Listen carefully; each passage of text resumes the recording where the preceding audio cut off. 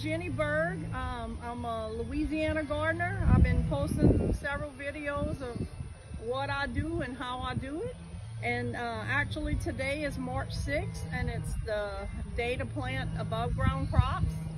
I'm in really south of New Orleans, so it doesn't get as cold here and I can start planting. I made the holes already, and I took some compost from my compost bin to add in the hole, which I've already done. And then I'm gonna add some water right here. And then I'm gonna put the plant in the hole. This one right here is a California Wonder.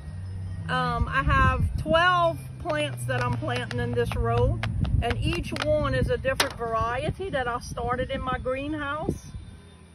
And once I put this in the ground, I'm gonna mound the dirt around it real good. Of course, I'm gonna have to add some stakes to it after, but I'm gonna go ahead right away. It's windy outside, and I'm gonna put these buckets around it, and it'll stop the wind from breaking the leaves. And if I were to get some frost or something cold coming, I'll put the lid on top and protect it. Y'all have a good day.